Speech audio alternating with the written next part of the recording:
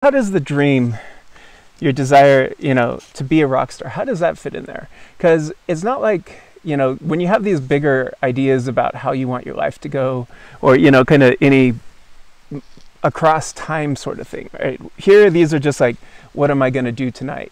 So what do I want to do tonight? These are going to be the answer to that kind of question.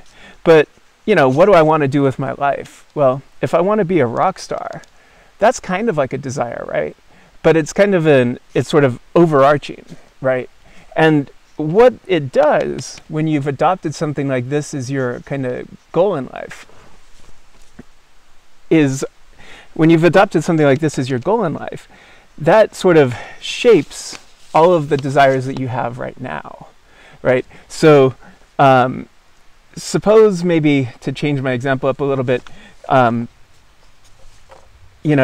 see new band, right? So if the reason why you promise, why you want to go to the bar is because there's some new band that you've heard that's, supposedly creative, they're, creating a new scene, well, if you want to be a rock star, that's your business, man, right? You need to know what's going on, what people's tastes are, what's happening, right?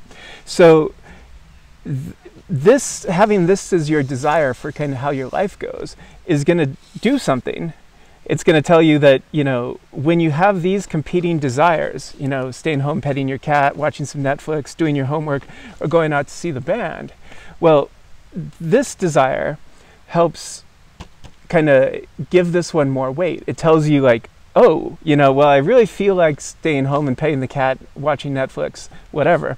But you think, well, but I really should do this because this is the thing that will help me get the thing that I want overall in life, right? So somehow it's kind of it's giving more weight to this desire, right? And there's a bunch of different ways you can try to conceptualize this, and that's going to get us way too deep into the details of sort of theories of autonomy, and I don't want to do that. So I want to consider what you do when you're faced with the decision, and you have a bunch of competing different desires. So one way to think of what happens when you have a bunch of competing desires about what to do tonight is you kind of think about, well, this would help me with my stupid business ethics class. I could catch up on, I'm not going to date this by saying a show, but insert show there. This will make my cat happy.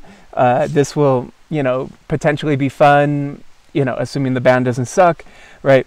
So when you're trying to decide which of these things to do, you have to decide you're not just deciding between options, you're deciding between your own desires. You're trying to decide which of these desires do you want to be the one that you act on down the road, right? So the thought here is that sometimes what we're doing is we're endorsing the desire that we have right now, okay? So it's like you're trying to decide which of these desires to act on. And then you think, well, but this one is the one that really would help me out the most in my lifelong ambition to be a rock star. So what I really want to do in this situation is that one.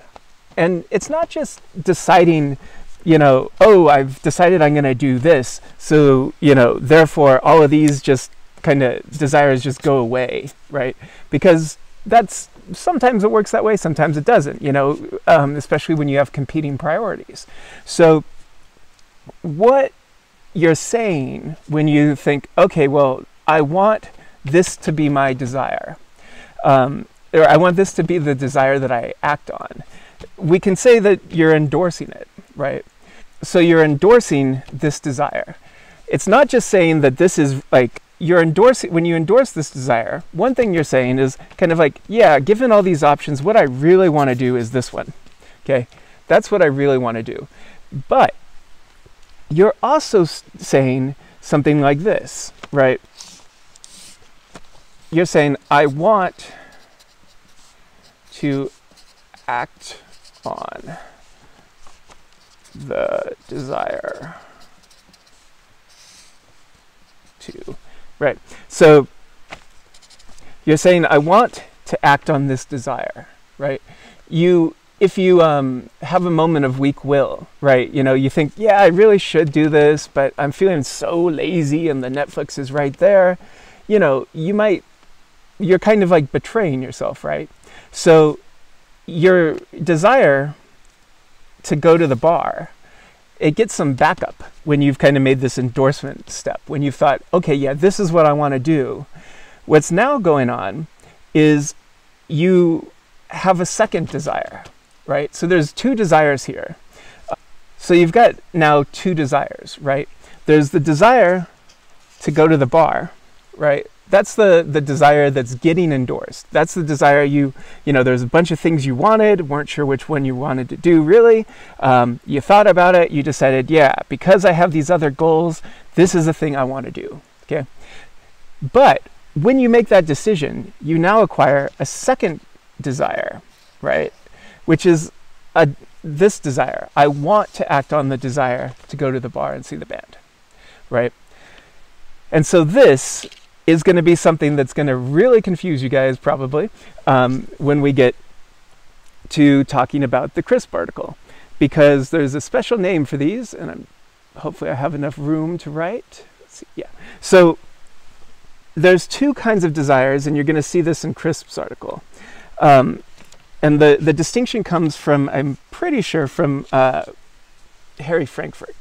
And you're going to hear his name a few times in what follows.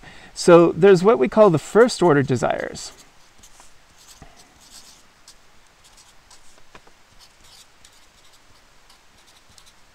And then there's what's called second order desires.